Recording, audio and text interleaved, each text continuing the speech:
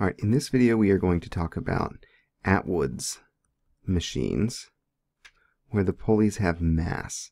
So really this is just any problem where the pulley has mass. Let's draw a pulley, and we'll say that that pulley has a mass of m, which I'm just going to write to the side, and maybe a radius, and we'll call that radius a capital R. Then on the left side you're going to have an object hanging. We could call this m1. Let's just go ahead and say that it's twice as big as the pulley, and so we'll call it 2m.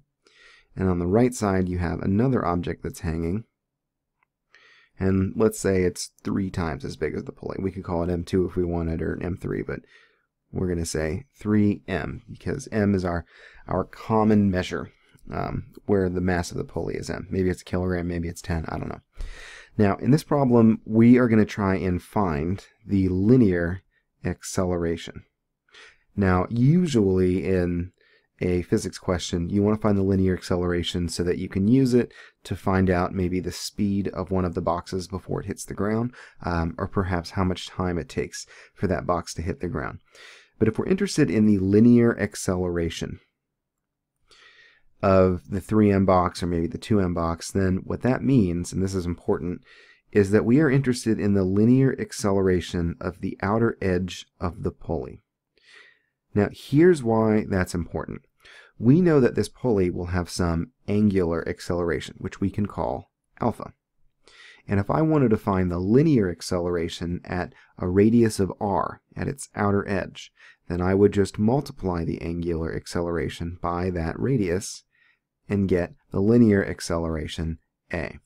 This is a key for us that we need to use to be able to relate this to our net force equations. All right, so let's start by taking a look at the 2m block and the 3m block and the forces that are acting on them. On the 2m block there is a weight force down, which we can call 2mg. And then there is some tension in the rope, which we can call T. For the 3m block there is a weight force down, 3mg, and some tension acting up that we could also call T. Now normally if the pulley has no mass, and this is just a good old Atwood's machine problem, you can just go ahead and say that the tension is the same on either side of the pulley. However, because the pulley has mass, that means that it's going to affect the acceleration of this system. And what we need to do is we need to take note of the fact that both of these tensions are pulling down on the pulley. And the left side is going to be different than the right side. So we call those T1 and T2. Now to focus on our 2m block, we're going to maybe decide that clockwise is the positive direction of motion. So when I write an equation for the 2m block, T1 is going to be positive, and I will subtract 2mg. Then I set that equal to the mass of that object, 2m times the acceleration a. Okay, now for the second block, or the 3m block, down is now positive, so I would say 3mg minus T2 is equal to the mass times acceleration, or 3m times a. Alright, if this was a normal Atwood's machine problem, I would be able to cancel out the tensions, but since there's a T1 and a T2, I can't do that. And instead I need to think about the torques that are acting on the pulley to find a third equation that lets me eliminate T1 and T2. So if I think about the torques that are going to be caused from these tensions, T1 is going to cause a torque that we call tau1, and T2 will cause a torque that we call tau2. Now, in the same way that net force is, for most of these, it's going to be like a T minus a T equals ma, net torque is actually, in this case, we'll make T, or tau2, positive because it's clockwise, minus tau1. We know that this won't equal mass times acceleration, but instead the rotational inertia I times the angular acceleration alpha. Now for a disk, I is 1/2 mr squared, and if this was an AP question they would tell you 1/2 mr squared is what you should use for I. So I'm going to plug that in, 1/2 mr squared.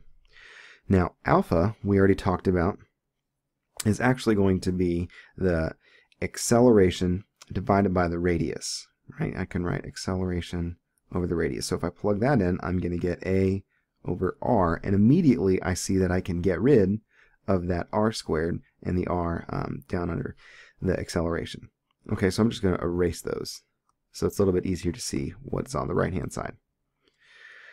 Okay, so now I'm going to take care of these taus, tau 2 and tau 1. Each of these torques is just going to be the tension multiplied by the radius because these tensions are perpendicular to the radius, so you don't need to use sine or sub some angle.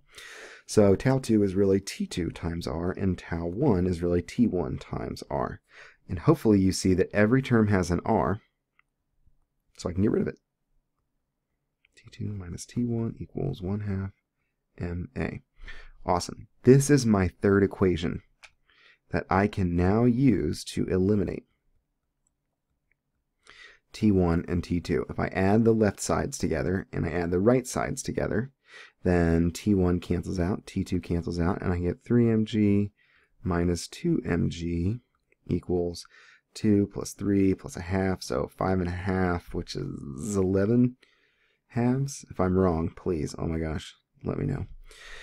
And so 3mg minus 2mg is just mg.